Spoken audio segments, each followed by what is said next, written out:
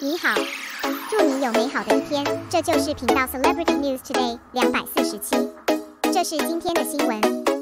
Recently, although Xiao Zhan and Yang's new drama Please Advise You for the Rest of Your Life has ended, however, the topic surrounding the play continued, and the official China Audiovisual also announced the achievements of the play. It is worth mentioning that, according to the official data, the ratings of Please Advise the Rest of Your Life can be said to be on the rise. The reputation and ratings are very good, such a good work. It's not a bad show as some people call it.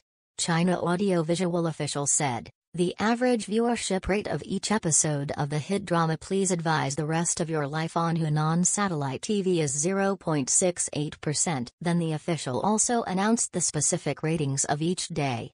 From the data point of view, with the passage of time, the ratings of Please Advise the Rest of Your Life have been rising steadily. This means that more and more viewers are starting to pay attention to and watch Please Advise the Rest of Your Life. It has attracted a group of audience after another, and it is a good work worthy of chasing. However, there are still people on the internet who label this work a bad drama.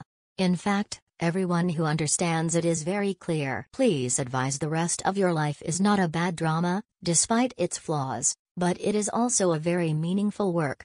In addition to the good reputation of the audience, many media, including CCTV, have also reported and commented on two aspects. In short, the flaws do not hide the flaws.